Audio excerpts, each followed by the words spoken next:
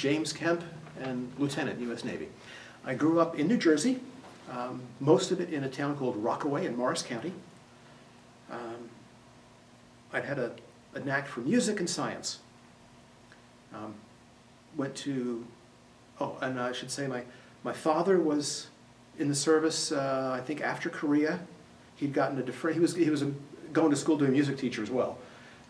He got a deferment from the draft to finish his degree, and then went to Japan and I think Korea, but it was after the war.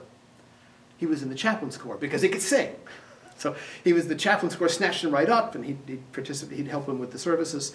But one of the interesting things, the story that he told me there was that the very best shots in the unit were in the chaplain's corps. And so he was expert in this and marksman and that and whatever, and they all were. Just because I guess they had more time to practice or something, but that was kind of cute. And I found out later I had an uncle who was in the Navy. He'd been on carriers at the very tail end of World War II. Anyway, so I was familiar with the idea of military service.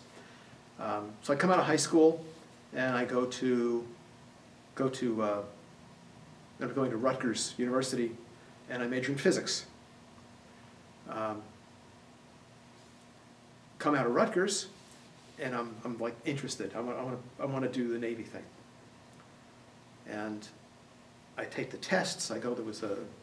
Did really well on the vocational aptitude battery. Like everybody's thrilled. Okay, let's get the guy in. And they're thinking, maybe nuke power, degree in physics, why not? And then a buddy of mine that I'd done some work with in an analytical lab is going to start up a lab in New York State, and asked me, hey, could you put it off a year to help me start this up? I go, yeah, why not? Okay. I must have misunderstood something, or somebody misunderstood me. What I thought I understood was, oh yeah, that's no problem. You can still do the nuke power thing, but no, you can't. Fresh out of college, or not at all. And so nuke power was out. I went out and did some work in industry. I was a sales and technical service for electroplating supply house for a few years. And then, hey, coming up on 28 years old. If I'm going to do this, I have to do it. So I did it. I entered the service about 5 years after college, just before my 28th birthday, because they won't take you after that. Why? Just I'd always felt that everybody should have some military time, and it was like, all right, it was, if not me, who, if not now, when. Went to OCS, Officers Candidate School in Newport, Rhode Island.